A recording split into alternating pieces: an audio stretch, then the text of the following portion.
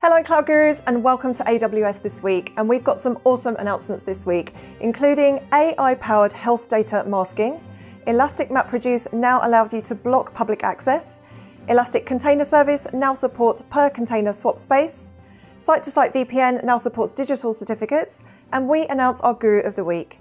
You're watching AWS This Week with me, Faye Ellis.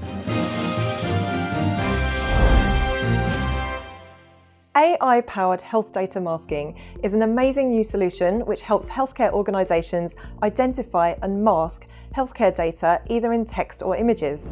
And this is great for organisations handling sensitive healthcare data.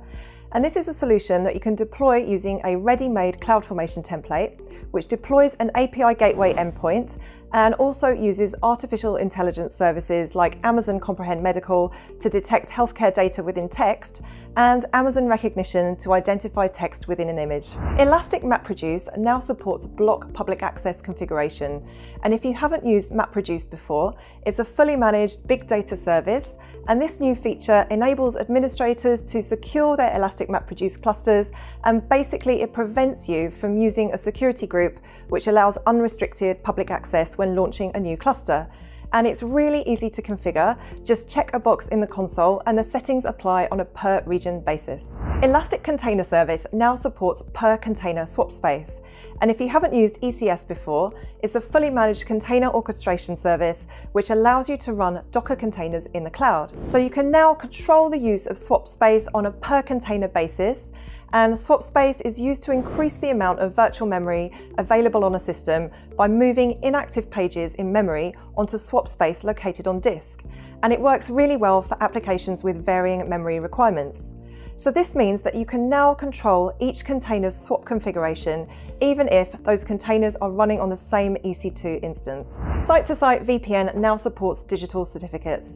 And if you haven't used Sitetosite VPN before, it's a network connection which allows your VPC to communicate with your on-premises network.